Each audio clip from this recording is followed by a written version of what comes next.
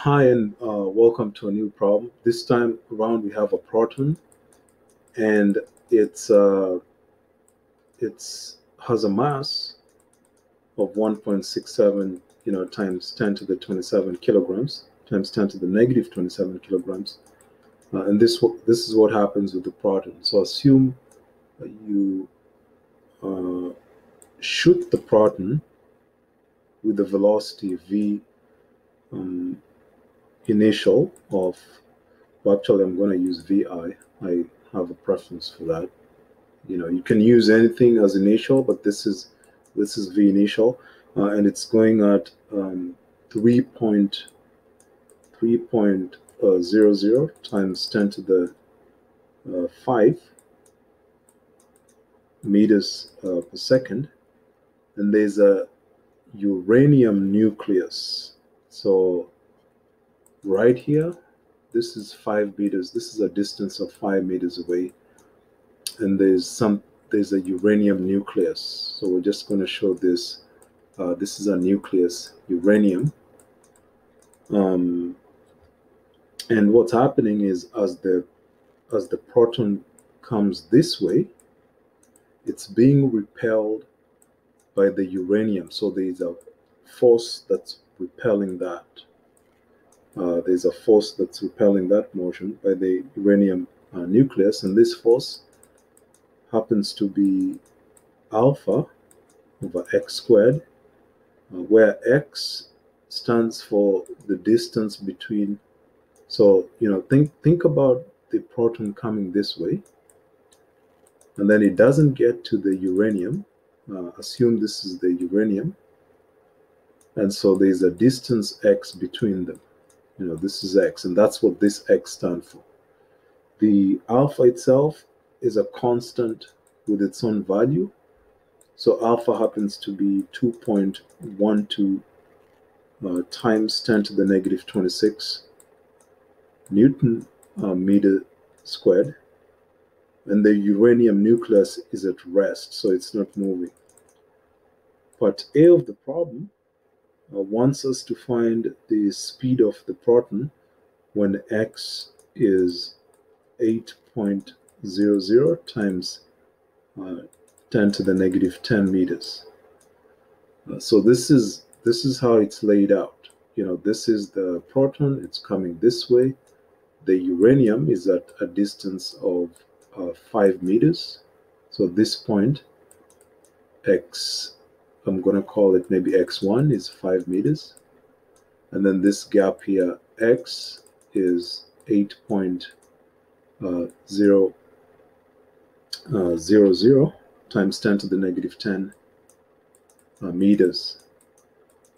So assume, so what's the speed? We want to know the speed of the proton when the nucleus is at that distance from when the proton is at that distance from the nucleus of the uranium. Remember, there's a force that's pushing this way from the uranium, and the force is given by that function right there. So I'm going to continue in the next page, where just having a simple diagram. You have the uranium. This point here, I'm calling it x equals to 8.00 times 10 to the negative 10 meters, and then the uranium is at x. I'll say x1 equals to 5 meters. Remember, work, if the force is constant, it's force times displacement. But the same work, if the force is a variable, it becomes F times dx. That's a variable. The question is, why do we need to know the work involved by the force? So the force is the force from the nucleus of the uranium, F. It's a variable force, and it's working against the motion of the proton.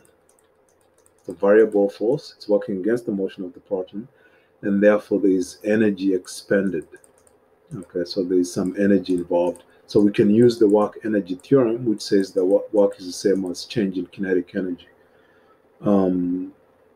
So if you do the integral, the limits of integration will be from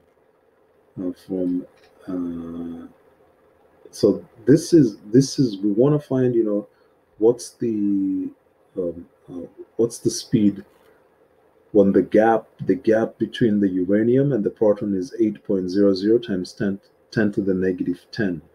You know, that's what we want to find out. If this point right here is the starting point, so it means in your limits of integration, your base is going to be 5 meters. And then our stopping point will be 8 times 8.00 times 10 to the negative 10. Don't forget the force itself, which happens to be alpha over x squared, and then dx, that happens to be the final velocity minus the initial final 1/2 mv squared, 1/2 mv final squared minus 1/2 mv initial squared. That represents the change in kinetic energy. So we are interested in finding the final velocity, you know, before it stops. We know what the initial velocity is. If you can recall from this point, the initial velocity is 3.00 times 10 to the 5. And so if we go back here, we can do our integration, and it becomes alpha times x to the negative 2. Our limits are 5.00, 8.00 times 10 to the negative 10, and then times dx, like that. And this is equals to 1/2 m. We can pull the 1/2 m outside, and we're left with v final squared minus v initial squared. Our target is to get v final squared. And so at this point, we could do the integral. If you do the integral, you end up getting negative alpha over x. Why is it alpha over x? Because think about this. If this is -2, if you want to do the integral, you do -2 plus 1, and that gives us x to the -1 over -1. You know, this is just like a side note to show you how you end up with this as an integral. And then you put the limits of integration, 0.5, and up until 8 times 10 to the negative 10. That result will be divided by 1/2 m. And then we end up with v final squared minus v initial squared. Our goal is to get v final squared. So v final squared becomes equal to negative alpha over x, the integral from 5 to 8 times 10 to the negative 10. I could still put the units just because it's physics. Units make such a big deal, so don't forget that. And then over 0.5 m, this v initial squared comes to this side, so we have a plus v initial squared. Just going to move to the next page, go back and see what those values are. So we get v final squared equals to, if I look at the other page, alpha. So we have alpha. Remember, alpha is, if I go back, what's the value of alpha? That's the value of alpha, 2.12 times 10 to the negative 26 Newton meters squared. So 2.12 times 10 to the negative 26 Newton per meter squared. That's the value of alpha. And then we also have x. Now x is where you're going to plug in the numbers. You know, we have the value of x. And so the top limit is 8 times 10 to the negative 10 meters minus another alpha times 10 to the negative 26 Newton meter squared. The bottom limit is 5. Okay, so we're done with this part. This is the upper part right here. We're done with that part, this one right here. And all of that is divided by 0.5 and the mass, which is 1.67 times 10 to the negative 27. Okay, 1.67 times 10 to the negative 27. And that's given in kilograms. So don't forget the units again, kilograms. And then plus, if you can see, we had plus the initial velocity squared, plus the initial velocity squared. But at this point, we can plug in the numbers. So we have to go back and check what the initial velocity is. That's at the beginning, where we had the initial velocity being equivalent to 3 times 10 to the 5 meters per second. So 3 times 10 to the 5 meters per second. This whole thing is our V final squared, but we wanted to get the V squared, so we wanted to get the V final by itself. So that means we can ignore that, the square itself. We can ignore the square itself, as long as we remember to put the square root sign over all of that. Okay, so it's a whole process in trying to solve the problem. One of the things you want to that's going to come out is that this numerator is going to be a negative number. When you do the math, you'll find that the numerator right here will be a negative number. And that's understandable because this second part of the problem is divided by a bigger number. Okay, so you get a bigger number on the right than on the left. So, negative 2.12, we had a negative number, so don't forget that. This one right here is a negative number. So we have to come back and put a negative right there. So there's a negative right here.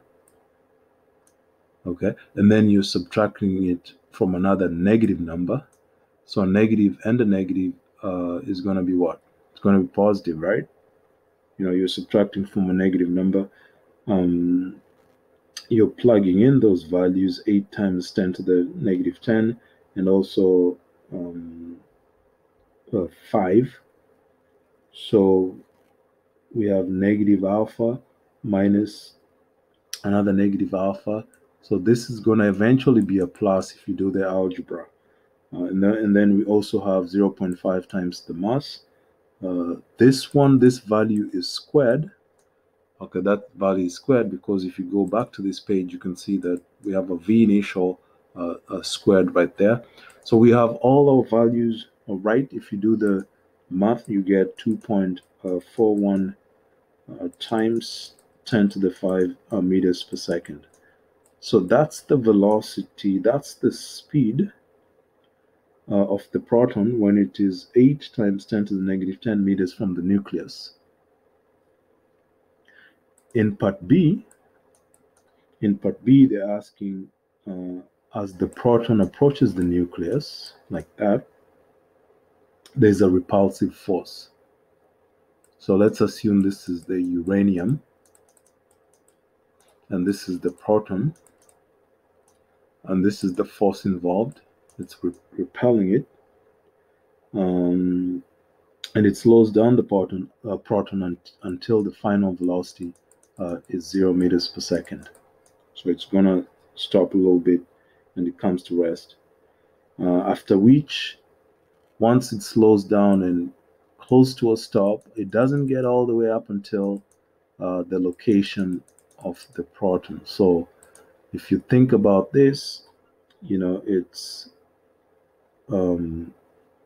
coming in this way, and it's being stopped at some point, not exactly where the nucleus is. So there's still a gap of x. Okay, so we want to find how close is that to the nucleus of the proton itself. The force is doing some work. It's still doing some work. Remember, work equals to force times distance if it's a constant force, and then work equals to integral of force times dx if it's a variable force. But this is also the same as change in kinetic energy, which is 1/2 mv final squared minus 1/2 mv initial squared. But in this example, remember the final velocity right here is going to be 0, and so this whole part is 0. We could do the integral there. As you can recall from the previous section, we have alpha over x squared dx being equivalent to negative 1/2 mv initial squared. We do have the initial velocity. If you do the integral at this point, you get negative alpha over x equals to negative 1/2 mv initial squared. We want to solve for x, and so when you flip things up, the minuses cancel out. You flip x, you get x over alpha equals to 2 over mv initial squared. And so that means that your x equals to 2 alpha mv initial squared. Like we've always mentioned, you want to keep, I'm just going to complete the problem in the next section. So x is 2 alpha over mv initial squared. X equals to 2 alpha over mv initial squared. It's always a good habit to keep your variables up until the end. Remember, alpha is 2.12 times 10 to the negative 26 Newton meter squared. All of the mass happens to be 1.6. 1.6 times, actually is 1.67. If I go back, you see the mass is 1.67 times 10 to the negative 27. And so that's what we have right there, 10 to the negative 27 kilograms. Also, we have to plug in the velocity, the initial velocity you can see from the beginning. Slide 1 is 3.00 times 10 to the 5 meters per second. So 3.00 times 10 to the 5 meters per second. That's going to help you solve for m, and it comes rounds out to about 2.8 times 10 to the 2.82 times 10 to the negative 10 meters. Okay, so that's the distance it stops. So you think about the proton coming this way, and then there is a force coming from the uranium that's pushing it that way. So the proton doesn't get all the way up until the nucleus. This is the nucleus. It doesn't get there. There's a distance x, so we want to find out what that distance is. We know the force produces some type of energy, and that's why in the previous slide you can see there's a relationship between the work done by the force and the change in kinetic energy. The final velocity is 0. It gives us a relationship where we still need to find the integral. We find the integral. There's a negative here. We simplify the problem, and so we end up getting the value